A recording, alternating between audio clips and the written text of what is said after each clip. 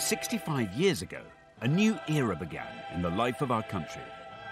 On the 2nd of June 1953, a beautiful 27-year-old woman was crowned Queen Elizabeth II. It felt like a new era because there was also a kind of sense of romance about it. All the years of privation had passed, and this was a moment to celebrate. The coronation was momentous for another reason. This ancient ceremony was being filmed for the first time. 1953 marked a historic moment when film and television brought monarch and people closer together for the first time. It was as if we, the viewers, were actually in Westminster Abbey witnessing the coronation with our own eyes. It was the moment that the Queen became our Queen. Not only that, this was also the era of home movies, even for the royal family. The Queen's passion for filmmaking caught on across the nation. People filmed their own local celebrations, creating priceless records of an historic day. We've scoured the archives across the UK to find the very best footage. As you'll see, the joy of this thing just shines out of the screen. To celebrate the 65th anniversary of the coronation, we're going to see these amazing films and hear from royal insiders who played a crucial role on the Queen's big day. I remember how glamorous the Queen looked, this radiant figure. The Queen turned round and said, "Shall we go, girls?" 1953 marked the beginning of a new and closer relationship with the royal family. This was the Queen's coronation, but it was also the people's coronation. In my eyes, it was wonderful and the most spectacular day of my life.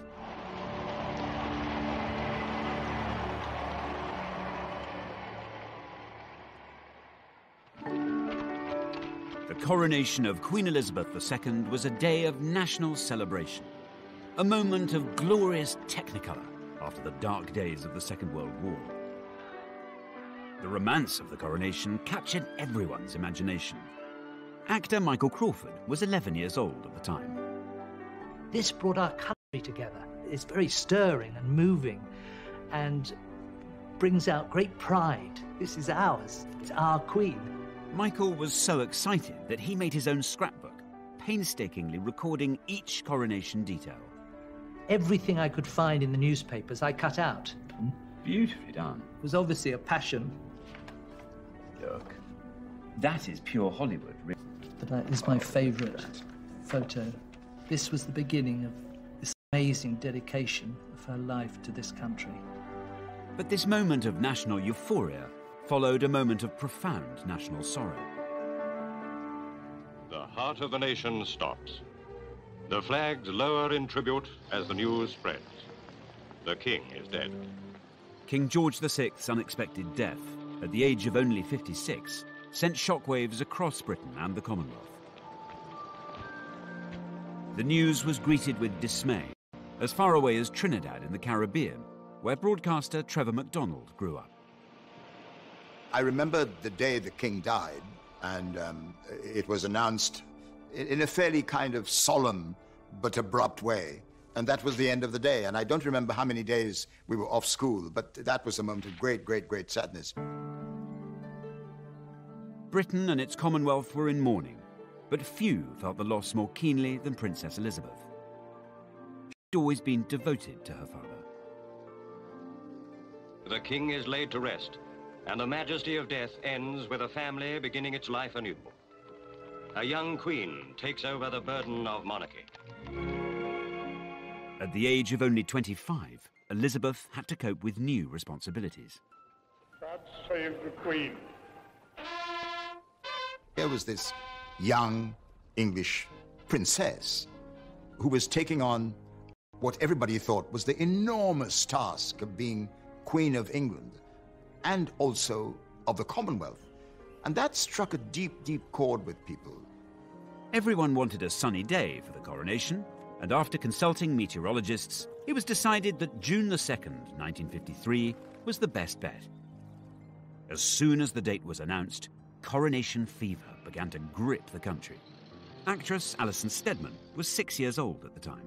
I grew up in Anfield, in Liverpool, It was a small house, but we had 3 bedrooms, little garden at the back, where my dad grew vegetables and rhubarb. There was still rationing when I was a child. There was a lot of bomb sites. The build-up to the coronation was so exciting. I probably would say it was one of the happiest periods of my childhood. Excitement was also sky high in Bethnal Green in London's East End, where entertainer Len Goodman lived with his family. Back then, they didn't make such a hullabaloo about things, but everywhere there was this buzz of excitement, of anticipation. The Queen's coronation was a big deal. Organisers was littered with bomb sites. Materials were in short supply. Even so, every detail had to be meticulously planned. Models were built to show the Gold State coach would travel from Buckingham Palace to Westminster Abbey. English monarchs had been crowned here since 1066. The Abbey normally held 3,000 people. This time, it would have to accommodate 8,000 guests. At the beginning of 1953, in fact, literally on the 1st of January, Westminster Abbey closed its doors to visitors so that it could transform itself, the greatest transformation in its history. Railway tracks were laid down here so that materials and supplies could be whisked into the Abbey. And bit by bit, scaffolding grew up these pillars here. Eventually, there'd be huge banks of sitting here.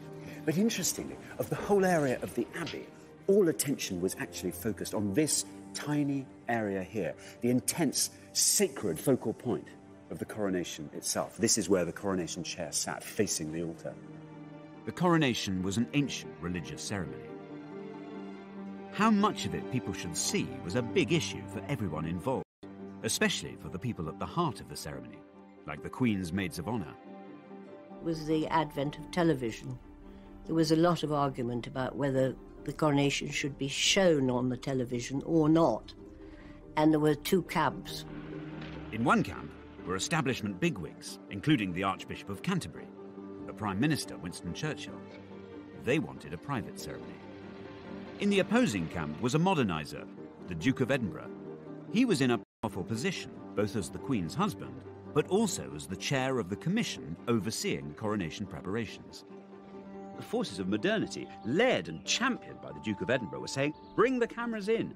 We have to shed light on this. We have to share this celebration, not just with Britain, but with the rest of the world. The Duke of Edinburgh understood the power of film and television. In 1951, he'd even appeared on the big screen himself. What do you want to see me about? He'd used the power of film to campaign for playing fields for inner city children. Well, come on. What is it? For months, the arguments raged, but eventually, the Duke won the day. The coronation ceremony would be filmed for the first time.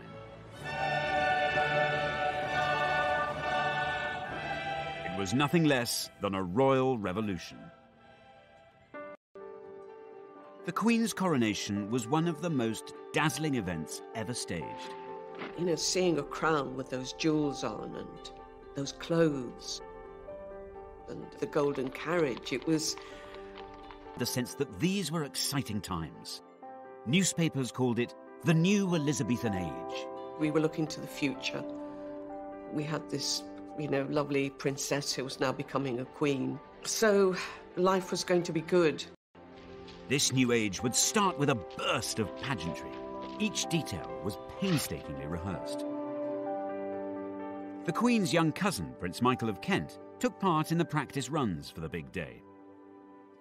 The coronation was the most extraordinarily exciting thing, especially for a small boy of about 10 or whatever I was. When we all knew the coronation was going to take place, I was at prep school in those days, and we talked about coronagas and how splendid it was and what fun it was. The rehearsals were splendid because I had to walk, as did most of my family, the whole length of Westminster Abbey to get to our pews. And, of course, to start with, the rehearsals were in ordinary clothes. And then as you got nearer to the day, you found yourself in all your finery. Now, I had a very, very smart kilt outfit. Rehearsals were daunting, especially now the ceremony was being filmed. It was particularly nerve-wracking for the 6 young women who'd been chosen to accompany the Queen, her maids of honour. In some ways, it felt quite frightening, but as the time got nearer, I became even more frightened when I discovered it was going to be filmed worldwide. We kept thinking, wouldn't it be awful if you fell over or tripped or fainted was the big fear. Banks of cameras would film the Queen's every move. One of the cameramen in Westminster Abbey was 27-year-old Sidney Samuelson. Sidney had a critical mission. He had to capture the precise moment that the Queen was crowned.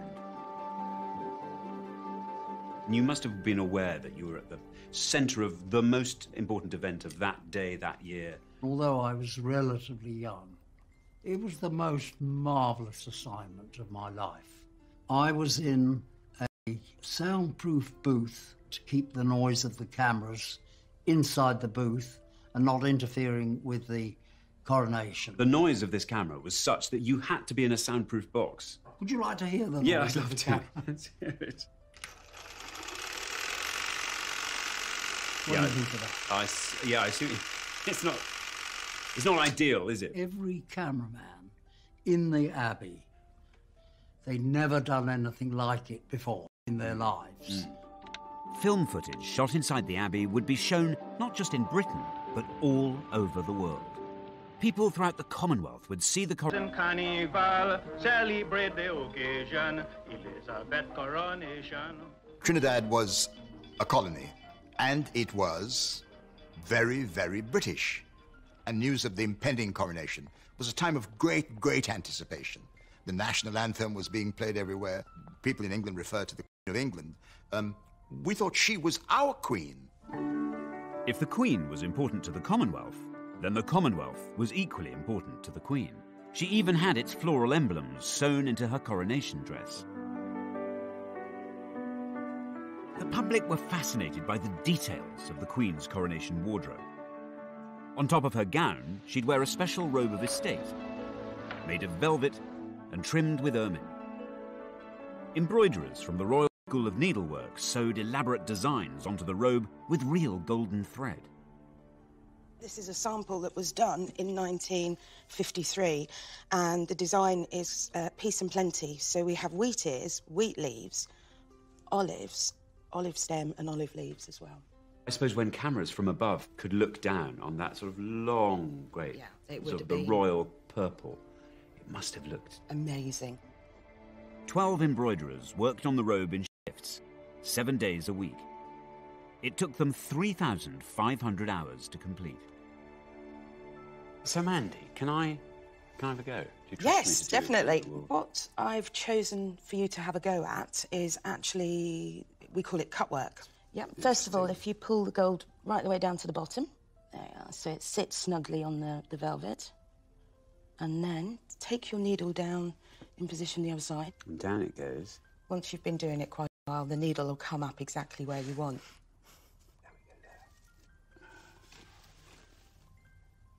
I'm not going to pretend I'm not thrilled with that, Mandy. It was good, actually. Yeah, you got it in the right place first time. There's an embroidery in you. The filming of the coronation created additional challenges. The Queen had to look good on camera for the millions watching. Top makeup designer Thelma Holland was brought in to help. My mother had to get samples of the red robe that the Queen was going to wear on her way to the Abbey and the purple robe of estate that she was going to wear after the coronation, and produce the makeup and, much more important than anything else, the lipstick that she was going to wear, which would clash with neither and match both. Too dark and she would have looked almost ghoulish, too red and it would then have clashed with the purple coronation robe after the event. So it had to be, it was a very, very fine balance.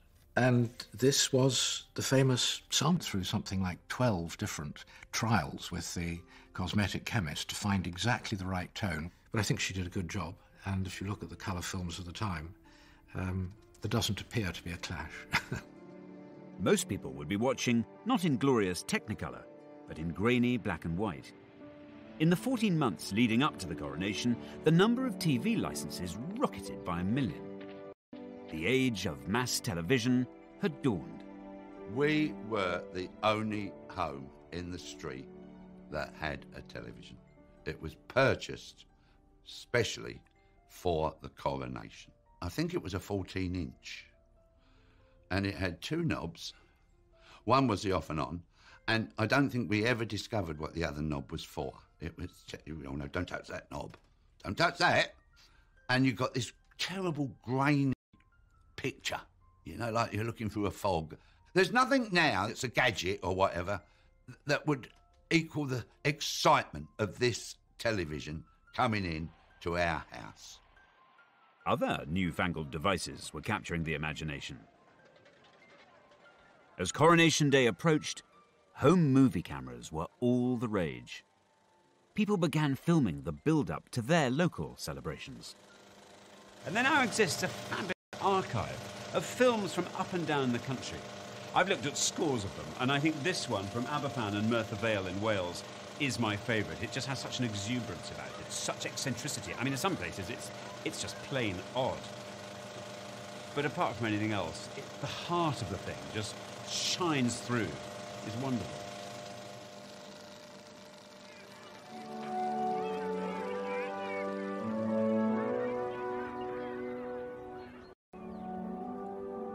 The Welsh mining village of Aberfan has had more than its fair share of tragedy. In 1966, the village suffered a terrible disaster when a primary school was engulfed by a huge landslide.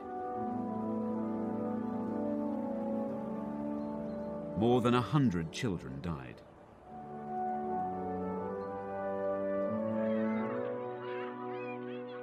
But the Coronation film is a record of an earlier and happier time. Well, I think I might have found a couple of people who actually appear in the film.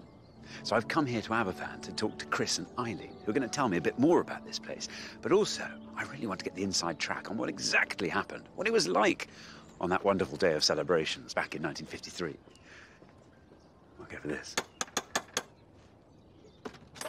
Hello.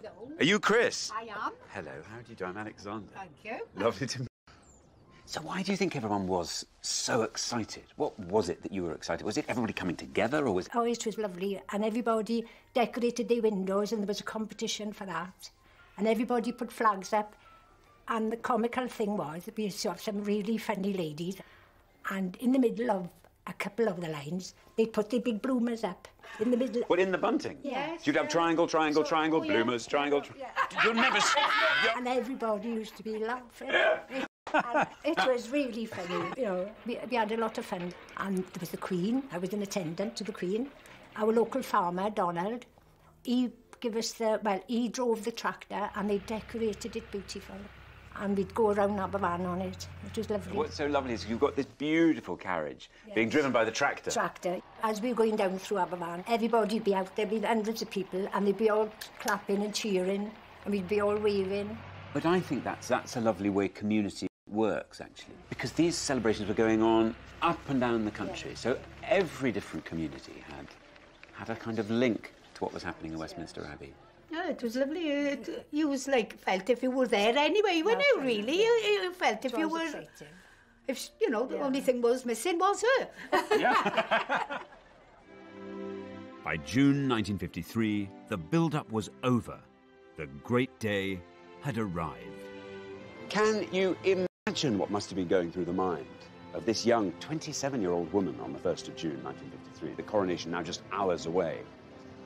Because behind all the pomp and the pageantry was a very simple, very solemn ritual that would be enacted. It would mean that the young woman who walked into the Abbey behind me would then emerge as Queen Elizabeth, forsaking normal family life with her 2 young children, a young husband, and dedicating herself to country and Commonwealth. And as if that weren't enough, doing it in the most visible and public way imaginable. Millions waited with bated breath for a day of pageantry, the like of which the world had never seen. Just like Christmas, but more so, really. It was like Christmas with knobs on. The 2nd of June 1953, Coronation Day, had arrived. But not for the first time, or the last. The weather forecasters had got it wrong. Well, wouldn't you know it, the 2nd of June 1953 dawned chilly and wet, but that was never going to dampen the spirits of the 30,000 people who'd camped out throughout the night in order to catch a glimpse of the Queen the next day. And then throughout the morning, hundreds of thousands of others flooded into London, because by mid-morning there were 3 million people here in central London to witness this event for themselves. And then kings and queens and 750 broadcasters were broadcasting in 39 languages to take the event global. For millions of children, the countdown was over. From the moment I woke in the morning, it was exciting. It was like, oh, hurry up, hurry up, hurry up. You know, we want the party, we want the games, you know, we want to watch it on television. One group of children had an extra reason to feel excited. Choristers from St. Paul's Cathedral were singing in the coronation service. The boys would be in the Abbey for 7 long hours, with no chance even to nip to the loo. We were given sandwiches, and they were peanut butter and marmalade in the same sandwich. So hang on, and these were partly to keep your pangs of hunger at bay, and also somehow to blot you up. Mind you, we did have cast iron bladders in those days, I think. I'm certain you did. Scaffolding pipes came in very handy with our feeding, because, of course, we had banana skins. Of course, you just feed them down. We just dropped them down the scaffoldings. You didn't? Yes, we did. God. Yes, even you probably, and he was meant John, to be head boy, I'll have you know. The coronation was now only a few hours away. In Buckingham Palace, the Queen was making her final preparations. Royal makeup designer Thelma Holland was with her in the palace. The Queen said to her, "It's such an important occasion for me that I would rather that the least number of people should be fussing around me before I go off to the Abbey. Do you think I'm capable of doing my own makeup?" And my mother said to her, "Yes, ma'am, I'm sure you're perfectly capable of doing it." And the Queen then said to her, "I would like you to be here just in case." She did her own makeup for the coronation. I think it was such a momentous occasion for, what after all was a young woman. And I think the idea that she had a moment to herself on her own would have been extremely important to her. By 9 o'clock, coaches were assembling at Buckingham Palace to take the great and the good to Westminster Abbey, including Prime Minister Winston Churchill. The Queen's young cousin, Prince Michael of Kent, was waiting with his family at the palace. It was a foul day. It rained the entire day long. It was cold, it was miserable, it was wet. From our point of view, it was a wonderful opportunity to have a very large assembly of cousins who came from all over Europe. My mother, Princess Marina, and my sister, Princess Alexandra, and my brother, the Duke of Kent. All 4 of us who were doing the street lining were very impressive, because it was it's quite a long way to Westminster Abbey from Buckingham Palace. There was an enormous crowd, and they had periscopes, a lot of them, which were strange-looking devices, where you looked through a viewer, and you then went up, and there were just 2 mirrors, one there and one there, and you could look over the heads of the people in front of you and see what was going on. And so you had a forest of these rather strange-looking things, which were sticking out from the crowd. 3 million spectators lined the coronation route. In the crowd was actor Michael Crawford, who was 11 years old at the time. Huge numbers of people. Do you remember that? I mean, so where did you watch the... We went to the Mall. Oh, you were there? Yes, just here. Just here. At the foot of these steps on the Mall? Yeah. And you see thousands of soldiers, and it's the pageantry and the uniforms, the regalia, and the noise of horses walking by, and people's kindness of helping kids to see. Policemen were lifting them up and holding people, and there was this extraordinary spirit. As throngs of people on the streets of London strained for their first view of the Queen, millions more gathered in living rooms to watch the greatest live broadcast ever seen.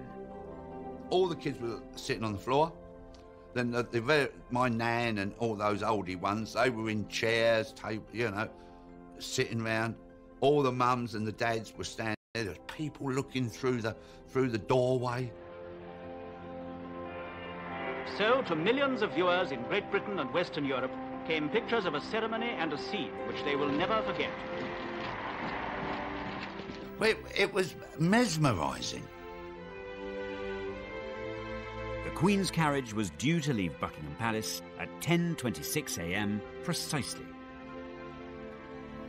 You can imagine the build-up, the excitement. A great deal of hustle and bustle and fiddling around and making sure things were put on the right way round. I remember how glamorous the Queen looked, this radiant figure. The Queen travelled to Westminster Abbey in the Gold State coach. It weighed a mammoth 4 tons and had been used in every coronation since George IV's in 1821. The horses that were used to pull the coronation coach were 8 greys, which came from the Royal Mews at Buckingham Palace, and I don't think there are very often occasions where 8 greys pull a coach. You have to have as much, quite a heavy responsibility. I think it has any brakes, for example. And of course, my granddad, who was a bit of a lad, he would be doing a running commentary. He'd be giving us all the old, of course, the coach, you'd go. Yeah, the coach, blimey. That coach had been around for 5,000 years, and he'd give it all that, didn't know anything, really. And he'd have a bottle of beer, £1 now.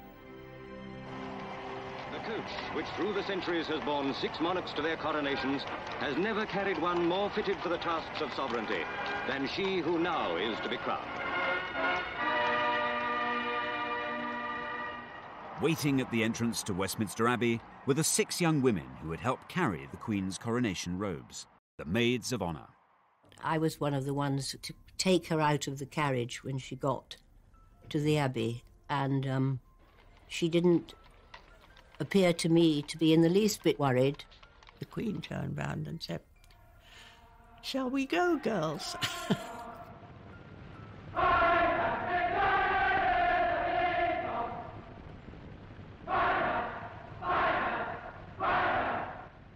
It's just dazzling. The colours were so beautiful, mainly scarlet, and of course white for the ermine, and women had all had their best jewellery on, and tiaras, and beautiful music. And whenever I hear that music, I feel, pricking in the eyes and catching in the throat.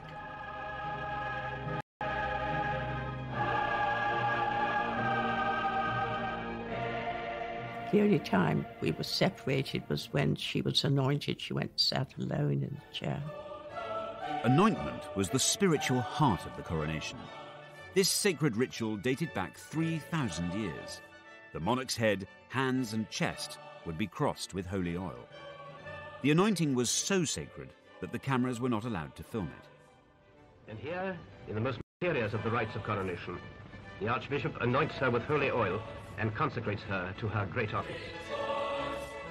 A gold canopy was held above the Queen, shielding her from view. To me, it was incredibly moving because she was giving up her life. She looked vulnerable and young, and one felt that she was taking on a huge burden. Once they'd done that, they put on her robes again, and then the crowning took place. Filming the crucial moment when the crown was placed upon the Queen's head was the shot assigned to cameraman Sidney Samuelson. The last and grandest symbol of all to see. I knew that that was the key shot, so I prepared for it. And I wound up both springs to their maximum. When I got to the end of this, it was fully wound, just before I heard the spring broke. The only time in my whole experience I ever had a spring go was in the Abbey on Coronation Day. Isn't that ridiculous? Down on the floor of the Abbey, trouble was also brewing for the Maids of Honour. One of my friends, Anne Glenconnor, she felt very faint. I felt something moving against my back, and I thought, goodness, what's happening here? Then I realised Anne was slipping down. We wore long gloves, and we had smelling salts concealed so that you could just pop them if you felt you were going to faint. So she was lifted up by the others and supported. And soon after that, we went into the vestry, where the Archbishop produced a bottle of brandy, and Anne had a little swig. He said, "This'll do you good." Meanwhile, cameraman Sidney Samuelson was trying to save the day. There was no way I could repair a spring, but I had brought a spare camera body, and I just managed to get it all fixed, and the door closed, and I switched on, and I got the shot that they wanted. The climax of the ceremony has arrived, when the Archbishop gently sets this splendid emblem on the Queen's head. Oh, here we go. Oh, now we're cooking on gas. Yes.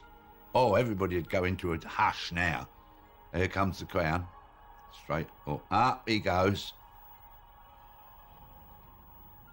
Gently, Bentley.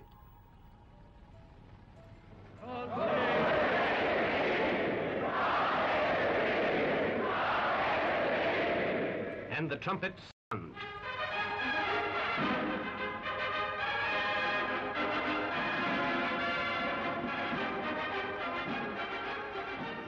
Among the lay lords, the first to declare himself is her own husband, Philip, Duke of Edinburgh. Rising, he kisses the Queen's cheek and touches the Queen's crown in token of his readiness to help her bear its burden. In 1953, however, there wasn't just one Queen being crowned, there were dozens. Replica coronation ceremonies were held in towns and villages across the country. In the Mud Queen. Now then, so much to ask you about. Tell me all about your coronation here in Blackburn in 1953. How did it come about? How were you chosen? They collected all the names. Yeah. And the names of the kids that were for fairies and all the rest of it. And they put them in this big barrel. And then it's like a sort of tombola, all the names. Christina's big day was captured in beautiful colour film. It's a record of the pride which Blackburn took in its royal celebrations. In the weeks leading up to the coronation, a local schoolmistress put Queen Christina and her entourage through their paces. What happened in the rehearsals? What were you taught? everything. I taught you how to weave and... Show me your wave. That's the wave. Have I got it right? Oh no, I haven't got the. No, I'm not nothing. Oh right, three. God, I'm not sure. I couldn't be queen. Can't. And she had you waving. What else did she get you to do? Walking up the stairs. What in? I'd walk up the stairs regally. Regally. So when it got to the day, I mean, were you? You must have been really nervous. Yeah, well, we're getting quite excited about it. Yeah. How many people were there? Oh, there were hundreds here. And then this is the proclamation. Oh, look at that. There it is. The townsfolk and good neighbours of Blackburn are desirous of having a queen to rule over them in matters of joy and festivity during her reign of office. Therefore, it is now appointed that she be crowned Gala Queen in the presence of her subjects who will pledge their loyal devotation and willing service. I could do with more of this queen stuff. I hope you took them up. On that. You had become the queen, really, hadn't you? Yes. Your job was to go out and you now had to go off and shake people's hands and... You're the queen for a day. Blackburn's film shows how local communities shared in the national celebrations hundreds of miles away in London.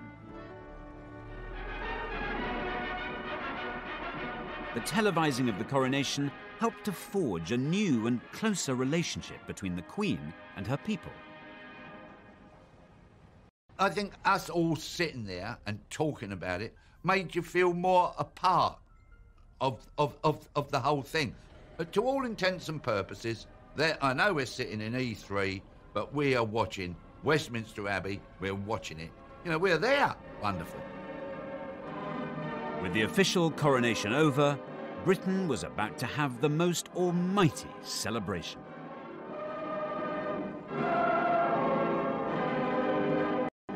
she was a pretty young English rose. And to watch this new age come into being with the coronation of the Queen was a moment to celebrate. It was a wonderful day and a wonderful occasion, and amazing to think we're here all these years later. The coronation of Queen Elizabeth II took a mammoth 3 hours. But by early afternoon, the ceremony was over. She was smiling like anything. She was thinking to herself, well, that's a job well done. She had every right to think that because she had done a wonderful job. And there was a moment where she takes off the crown, which weighs an absolute ton, and she put it on the table. And Prince Charles, who was then about 4, came running across from the other side of the room, saw it lying there, and tried to pick it up. Luckily, a lady in waiting swiftly moved in, took it away from him, put it higher up, because he could easily have dropped it. Now, to delight the thousands below, the Queen and her family step onto the balcony. And we went out on the balcony, and the cheering, I've never forgotten that. That was extraordinary. If you look to the right or the left, everybody was cheering, and some people were crying with joy. I mean, there was a real kind of feeling of euphoria. We were all rejoicing.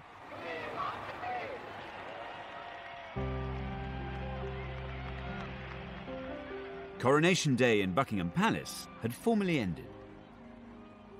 But in the East End, the party was just beginning. Now look at this. Hey, hey? Look at this. Elizabeth R, 1953. That is the photograph of the kids in Bethnal just before we get sat down to the banquet. There's me, little Lenny boy, and the rest are just the street kids of our street. Prime Minister Winston Churchill had lifted sweet rationing in time for the coronation so children could tuck in to a sugary feast. We all had to sit down and then sang God Save the Queen, and then off we went with the food. And course after course. It was, honestly, it was like a tasting menu. Oh, salmon, sat up, yeah. Salmon sandwiches, how posh. Gorgeous. Coronation Day was drawing to a close in Britain, but on the other side of the Atlantic, anticipation was still building. At London Airport, Royal Air Force Canberras were warmed up and waiting for a 5-hour transatlantic dash. Yes. 85 million Americans tuned in to watch the Queen being crowned. The coronation had become the world's first global event, enjoyed everywhere and preserved on film for all time. But it's back home where the memories of Coronation Day remain strongest. So tonight I'm staging my own world premiere. I'm showing the 1953 Aberfan coronation film so villagers can see it and enjoy it for the first time. Hi there. How you doing? Welcome. Ah, here's Mary. I'll no fear, I'm here. Well, ladies and gentlemen, we've got such a treat for you. I don't know how many of you, if any of you, have seen this before, but this is a film that was shot here, right here in Aberfan, on the 2nd of June in 1953. As you'll see, the joy of this thing just shines out of the screen. Anyway, enjoy it, and I'll speak to you all at the end. But thank you again so much for coming. Oh, there's a there's my sister with that second. Yeah, that's her there. That's my sister. Yeah, and Glenys is over the other side. Oh, look. Oh, that's me, love, that's me. The party that took place here in Aberfan was mirrored in communities across the UK. From Brighton to Blackburn, from Leicester to London, the whole nation joined in. There are over 100 films of local coronation